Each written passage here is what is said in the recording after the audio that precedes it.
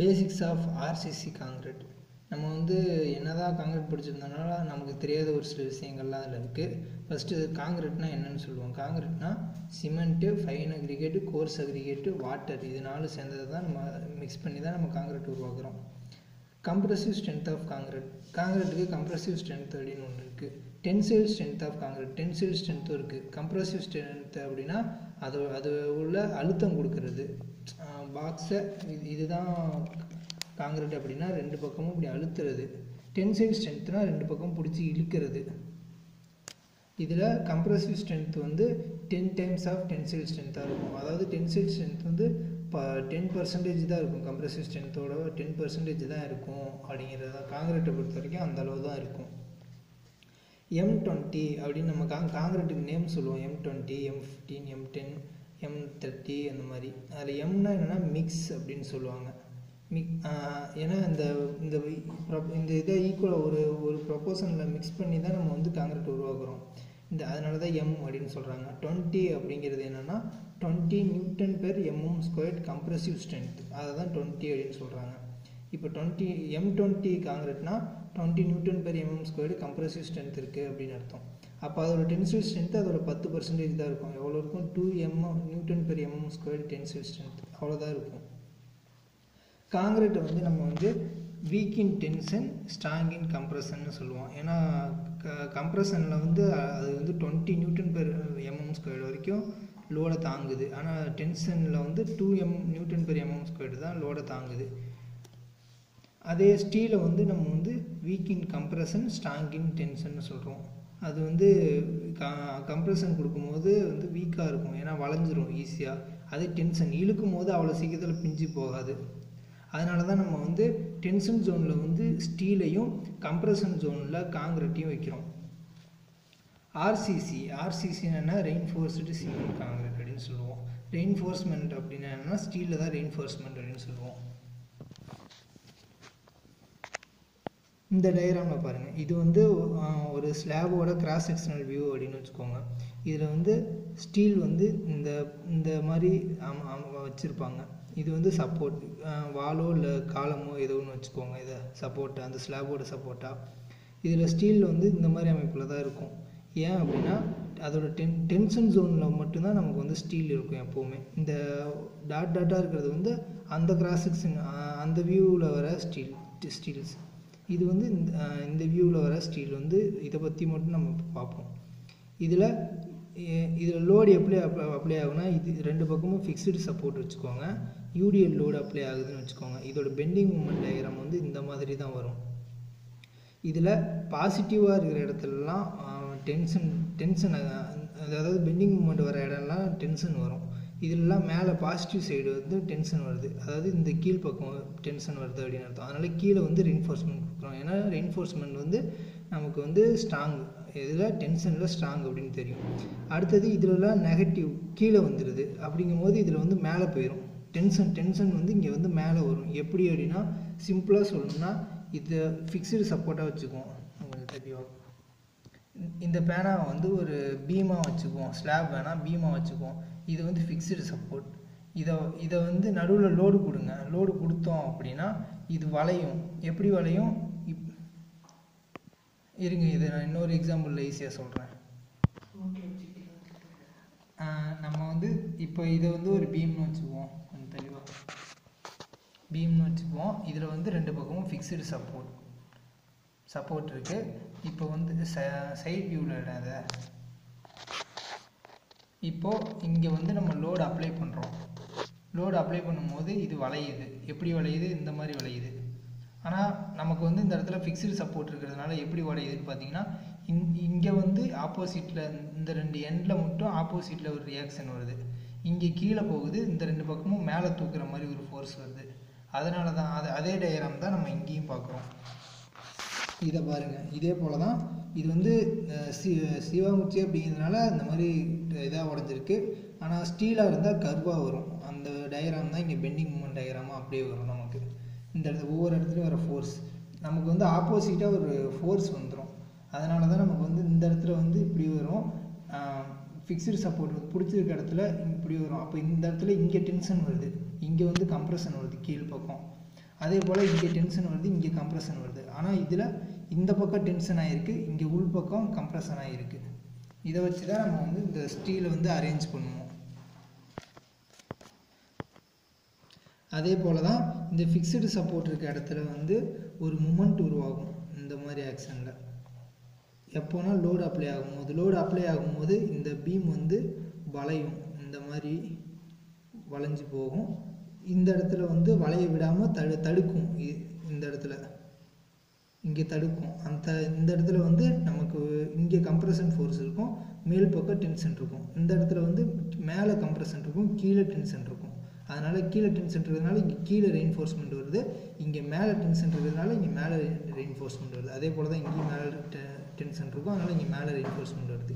கீழே கம்ப்ரெஷன் இடத்துல நமக்கு வந்து காங்கிரீட் வருது, இங்கே மேலே வந்து காங்கிரீட் வருது, இங்கே கீழே காங்கிரீட் வருது. ஏன்னா காங்கிரீட் வந்து நமக்கு ஸ்ட்ரென்த்து, கம்ப்ரெஷன் அப்போது தான் ஸ்ட்ரென்த் அதிகம். அப்போ கம்ப்ரெஷன் ஜோனில் வந்து காங்கிரீட் இருக்கணும், டென்ஷன் ஜோனில் வந்து ஸ்டீல் இருக்கணும். இந்த எக்ஸ்ட்ரா இருக்க இந்த திக்னஸ் வந்து கவர் திக்னஸ் அப்படின்னு சொல்லுவாங்க. அது இருக்கலாம், அது இருக்கணும். ஏன் அப்படின்னா ஸ்டீல் நமக்கு வெளியில் தெரிஞ்சதுன்னா ஈஸியாக துரு பிடிச்சி போயிடும். அதனால் கொஞ்சம் அதை க்ளோஸ் பண்ணுறதுக்காக காங்கிரீட் கீழே கொஞ்சம் இருக்கும். இதுதான் நமக்கு வந்து நம்ம தெரிஞ்சுக்க வேண்டியது. இதில் அடுத்ததாக FCK FT அப்படின்னா என்னென்னு தெரிஞ்சுக்கோம். FCK அப்படின்னா characteristic compressive strength of concrete, FT அப்படின்னா டென்சைல் ஸ்ட்ரென்த் ஆஃப் காங்கிரீட். அதாவது முன்னே பார்த்தது தான் 10% ஆஃப் கம்ப்ரெசிவ் ஸ்ட்ரென்த். FCK அப்படின்னா நமக்கு வந்து கம்ப்ரெசிவ் ஸ்ட்ரென்த் தான் சொல்கிறாங்க. அது கேரக்டரிஸ்டிக் கம்ப்ரெசிவ் ஸ்ட்ரென்த் அப்படின்னு நம்ம பேர் வச்சுருக்காங்க. இது எப்படி செக் பண்ணுவாங்க, எப்படி டெஸ்ட் பண்ணி அதோட ஒரு காங்கிரீட்டோட ஸ்ட்ரென்த்தை கண்டுபிடிப்பாங்க அப்படின்னா 150 mm 150 mm 150 mm அந்த சைஸில் ஒரு க்யூப் செஞ்சுக்குவாங்க. க்யூபை செஞ்சுட்டு அது மேலே வந்து லோடு அப்ளை பண்ணுவாங்க. அந்த லோட் டெஸ்டிங் மிஷின் ஒன்று இருக்குது, அந்த மிஷினை வச்சு நமக்கு லோடு வந்து அப்ளை பண்ணுவாங்க. அப்படி அப்ளை பண்ணும்போது எந்த லோடில் அந்த காங்கிரீட்டில் வந்து கிராக் வருது, கிராக் வந்து அது உடையுது அப்படின்னு பார்ப்பாங்க. அந்த லோடை வந்து பீன்னு வச்சுக்குவாங்க. அடுத்தது இந்த சர்ஃபேஸ் மேலே தானே லோடு அப்ளை பண்ணாங்க, இந்த லோடு வந்து பாயிண்ட் லோடு கிடையாது, இந்த சர்ஃபேஸ் ஃபுல்லாக சேர்த்து ஒரு பிளேட்டு வச்சு அப்ளை பண்ணுவாங்க. இந்த சர்ஃபேஸ் ஃபுல்லாக அமுக்கிற மாதிரி இந்த ரெண்டு பக்கமும் இந்த சர்ஃபேஸை வந்து ஏங்கிற ஏரியாவாக வச்சுப்பாங்க. இப்போ இதோட ஸ்ட்ரெஸ்ஸு சிக்மா = P/A அப்படின்ற ஃபார்மாக வச்சு போடுவாங்க. இதுக்கு வர வேல்யூ தான் இதோட யூனிட் வந்து நியூட்டன், கீழே இதோட யூனிட் வந்து mm². இதில் வச்சுட்டு போடுவாங்க. அதை இந்த க்யூபை வந்து எப்போ டெஸ்ட் பண்ணுவாங்கன்னா க்யூபு செஞ்சதுலேருந்து 28 நாள் கழிச்சு 28 days ஸ்ட்ரென்த்தை தான் நம்ம வந்து characteristic compressive strength of concrete அப்படின்னு சொல்கிறோம். இப்போ இதுக்கு வர வேல்யூ தான் அதோட கேரக்டரிஸ்டிக் கம்ப்ரெசிவ் ஸ்ட்ரென்த். FCK = எவ்வளோ வருது அப்படின்றது, அதை தான் நம்ம M20 காங்கிரீட் M25 காங்கிரீட் அப்படின்னு சொல்லுவோம். டெஸ்ட் ரிசல்ட் வந்து நமக்கு வந்து not greater than 5%. 5 of 10 test result are expected. நம்ம எக்ஸ்பெக்ட் பண்ணுற அளவை விட இப்போ நமக்கு தெரியும். இப்போ 1:2:4 வந்து இப்போது 25 நினைக்கிறேன், அந்த M25 நினைக்கிறேன். அதுக்கு 1:2:4 ஒரு மடங்கு சிமெண்ட்டு, 2 மடங்கு மணல், 4 மடங்கு ஜல்லி, கோர்ஸ் அக்ரிகேட், ஃபைன் அக்ரிகேட், இது மணலுங்கிறது. அந்த அளவு போடும்போது இப்போ நமக்கு ஒரு ஸ்ட்ரென்த் வரும் அப்படின்னு நம்ம கால்குலேட் பண்ணி தான் போடுவோம். அந்த கால்குலேஷன் வந்து நான் பின்னாடி சொல்லித்தரேன். அந்த கால்குலேஷன் வச்சு போடும்போது இப்போ நம்ம 20 mm Nm/mm² நமக்கு கிடைக்கும் அப்படின்னு அசியூம் பண்ணி நம்ம டெஸ்ட் எடுக்கும்போது அதோட டெஸ்ட் ரிசல்ட் வந்து 5% வரைக்கும் கொஞ்சம் முன்ன பின்ன போகலாம். ஒரு 19.5 19 வரைக்கும் போகலாம். 19க்கு மேலே போயிடுச்சு அப்படின்னா நம்ம செஞ்சதில் ஏதோ ஒரு மிஸ்டேக் இருக்குது. வாட்டர் கண்டென்ட் அதிகமாகவோ இல்லை கம்மியாகவோ இது பண்ணியிருப்போம். இல்லைனா நம்ம போட்ட பர்சன்டேஜோட வேல்யூ அந்த 1:2:4 இல்லாமல் வேறையாக இருக்கலாம், கொஞ்சம் எக்ஸ்சேஞ்ச் ஆகிருக்கலாம். அப்படி இல்லைன்னா அதில் போட்ட மணலும் ஜல்லியும் வந்து ஸ்ட்ரென்த் ஏதாவது இல்லாமல் இருக்கலாம், பழைய ஜல்லி, ஏற்கனவே யூஸ் பண்ண ஜல்லியாக இருக்கலாம். அந்த மாதிரி ப்ராப்ளமாக இருக்கும். அப்படிங்கும்போது நம்ம வந்து காங்கிரீட்டாக மறுபடியும் ஃபஸ்ட்லேருந்து போடணும், ப்ரிப்பேர் பண்ணணும். அதை 5% விட நம்ம எக்ஸ்பெக்ட் பண்ணதை விட 5% விட தாண்டி அதிகமாக எரர் வரக்கூடாது. இதை 3 குரூப்பாக பிரிச்சிருக்காங்க. Ordinary concrete, standard concrete, high strength concrete. Ordinary concrete அப்படின்னா M10 M15 M20 இது 3 ஆர்டினரி காங்கிரீட். ஸ்டாண்டர்ட் காங்கிரீட்னா M25லேருந்து M55 வரைக்கும் 25 30 35 40 45 50 55 வரைக்கும். ஹை ஸ்ட்ரென்த் காங்கிரீட்னா 60 65 70 75 80 இது வரைக்கும். அதுக்கு மேலே நம்ம காங்கிரீட் யூஸ் பண்ணுறது கிடையாது. அடுத்தது FTனா 10% ஆஃப் FCK, அதாவது இது டென்சில் ஸ்ட்ரென்த்து, இது கம்ப்ரசிவ் ஸ்ட்ரென்த்து, இதோட 10% தான் FT அப்படின்னு சொல்கிறாங்க. இதை எப்படி கண்டுபிடிப்பாங்க? Tensile strength. இப்போ காங்கிரீட் கம்ப்ரஷன் அழுத்தம் கொடுத்து நம்ம டெஸ்ட் பண்ணிடலாம். எப்படி டென்ஷனை கண்டுபிடிப்பாங்க அப்படின்னா 300 mm லென்த்து, இந்த லென்த்து வந்து 300 mm, இதோட இந்த டயா வந்து 150 mm இருக்க மாதிரி ஒரு சிலிண்டர் ரெடி பண்ணுவாங்க. ரெடி பண்ணிவிட்டு அதை வந்து படுக்க போட்டு இந்த லென்த் வைஸில் இப்படி லோடு கொடுப்பாங்க, மேலேயும் கீழேயும் கொடுப்பாங்க. இந்த மாதிரி லோடு கொடுத்துட்ருப்பாங்க. இந்த மாதிரி லோடு கொடுக்கும். இங்கே இப்படி 2 பக்கம் இருந்து அழுத்தும் போது இதில் வந்து கிராக் இந்த மாதிரி வரும். இப்படி நம்ம லோடு கொடுக்கும்போது இந்த வாக்கில் வந்து நமக்கு டென்ஷன் தானே ஆகும். இப்படி கம்ப்ரெஷன் ஆகும்போது இந்த பக்கம் டென்ஷன் ஆகிறது தானே அர்த்தம். அதை வச்சு தான் நம்ம வந்து டென்ஷன் ஸ்ட்ரென்த்து கண்டுபிடிப்போம். இந்த மாதிரி கிராக் ஆகும். இந்த மாதிரி கிராக் ஆன லோடை கண்டுபிடிச்சிட்டு அதோட ஃபார்முலா என்னென்னா சிக்மா ஈக்குவல் டு P/πdl/2. பைங்கிறது நம்ம 22/7 தெரியும். டிங்கிறது இதோட டயா, எல்ங்கிறது இதோட லென்த்து /2, பிங்கிறது கொடுத்த லோடு. இதை வச்சு நம்ம வந்து FT வேல்யூ கண்டுபிடிப்போம். அடுத்தது alpha and FCR. ஆல்ஃபானா coefficient of thermal expansion. இது நம்ம எதுக்காக இது நம்ம பார்க்குறோம் அப்படின்னா, நம்ம ஏன் காங்கிரீட்டில் ஸ்டீலில் நம்ம யூஸ் பண்ணுறோம், ரெயின்ஃபோர்ஸ்மெண்ட்டாக ஸ்டீலில் ஏன் யூஸ் பண்ணுறோம், வேறு உலோகம் எதையும் நம்ம ஏன் யூஸ் பண்ணல அப்படிங்கிறத தெரிஞ்சுக்கிறதுக்கு தான் இந்த ஆல்ஃபா வேல்யூ பார்க்குறோம்.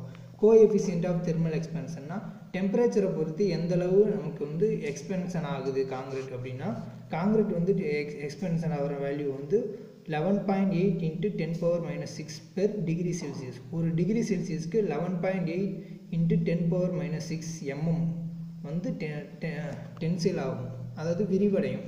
அதே ஸ்டீல் வந்து 12 × 10⁻⁻6 per degree Celsius அந்தளவு வந்து விரிவடையும்.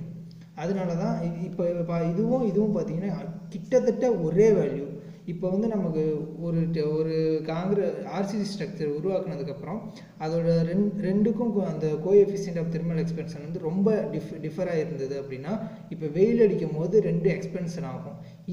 இதுக்கு வந்து இதை விட இது 2 மடங்கு இருந்தது அப்படின்னா, இது 1 மடங்கு எக்ஸ்பென்ஷன் ஆகும்போது இது 2 மடங்கு எக்ஸ்பென்ஷன் ஆகுதுன்னா கிராக் ஆகிடும். அந்த மாதிரி கிராக் ஆகக்கூடாதுன்னா 2 ஒரே அளவு எக்ஸ்பென்ஷன் ஆகணும்.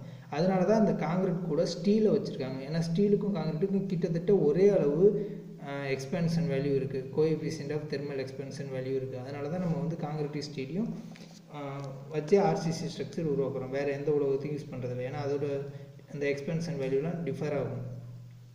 அடுத்தது FCR அப்படின்னா என்னென்னா கிராக்கிங் ஸ்ட்ரெஸ்ன்னு சொல்லுவாங்க, ஃப்ளெக்சுரல் ஸ்ட்ரென்த்துன்னு சொல்லுவாங்க, ஃபஸ்ட்டு கிராக்கிங் ஸ்ட்ரெஸ்ன்னு சொல்லுவாங்க, பெண்டிங் டென்சில் ஸ்ட்ரென்த்துன்னு சொல்லலாம், மாடுலஸ் ஆஃப் ரப்சர் சொல்லலாம், இல்லை கிராக்கிங் ஸ்ட்ரென்த், அது மாதிரி எப்படி வேணால் சொல்லலாம். FCR ஃபார்முலா என்னன்னா 0.7 FCK என்னென்னா மேலேயே பார்த்துட்டோம். இதோட யூனிட் வந்து Nm/mm². FCR அப்படின்னா என்னென்னா, இதை ஒரு பீம்னு வச்சுக்கோங்க. இந்த பீமில் வந்து நம்ம லோடு அப்ளை பண்ணும்போது ஃபெயிலியர் ஆகாது இது. ஆனால் ஃபஸ்ட்டு ஒரு மைன்யூட்டாக ஒரு கிராக் வரும், இந்த மாதிரி லைட்டாக விரிசல் தெரியும், இந்த மாதிரி கோடா. அந்த வேல்யூ தான் FCR அப்படின்னு சொல்கிறாங்க. Cracking strength, first cracking strength அந்த மாதிரி சொல்லுவாங்க. இப்போ வந்து இந்த பீம் வந்து பெண்டிங் ஆகிற மாதிரி வச்சுக்கோங்க. இது 2 சப்போர்ட்டு, இந்த அளவு இந்த டபுள்யூங்கிற லோடு கொடுக்குறோம், இந்த அளவு பெண்ட் ஆகுதுன்னு வச்சுக்குவோம்.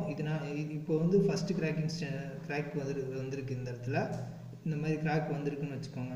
இதில் இந்த கிராக் வந்து ஃப்ளெக்சுரல் கிராக் இல்லைனா ஃபஸ்ட்டு கிராக் அப்படின்னு சொல்லுவாங்க. இதை வந்து சியர் கிராக், ஃபுல்லாக சியர் கிராக். இது வந்து இந்த கிராக்கோட ஆங்கிள் வந்து 45 டிகிரி இருக்கும். அடுத்தது இடையில இருக்க இந்த கிராக்ஸுக்கு வந்து சியர் ஃப்ளெக்சுரல் கிராக் அப்படின்னு சொல்லுவாங்க. இந்த கிராக்கை ஃபெயிலியர் ஆகிறதுக்கு முன்னாடி ஃபஸ்ட்டு லைட்டாக கிராக் ஆகிற அந்த வேல்யூவை தான் நம்ம வந்து ஃப்ளெக்சுரல் கிராக், அதாவது இல்லைனா ஃபஸ்ட்டு கிராக் அப்படின்னு சொல்லுவாங்க. ஃபஸ்ட்டு கிராக் அப்படி இல்லைனா கிராக்கிங் ஸ்ட்ரென்த், இந்த ஃப்ளெக்சுரல் ஸ்ட்ரென்த், இந்த மாதிரி இந்த FCR அப்படின்னு சொல்லுவாங்க. இதுக்கு பல நேம் உண்டு. மீதி வர இதெல்லாம் நெக்ஸ்ட் வீடியோவில் பார்ப்போம்.